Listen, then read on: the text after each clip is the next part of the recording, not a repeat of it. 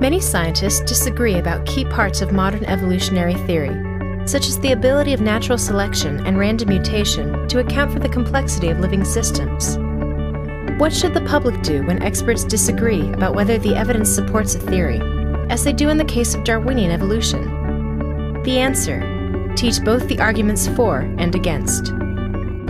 Finally, there's a textbook that teaches both the evidence for and against Darwinian evolution. Explore Evolution: The Case For and Against Neo-Darwinism from Hill House Publishers. Explore Evolution presents both the strengths and weaknesses of such topics as universal common descent, the creative power of natural selection, and molecular machines. Explore Evolution can help all teachers enrich their coverage of evolution and develop the critical thinking skills of their students.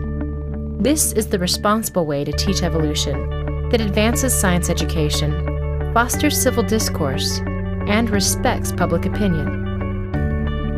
Explore Evolution helps teachers to present the case for Darwin's theory of evolution, as Darwin himself did, as a credible but contestable argument.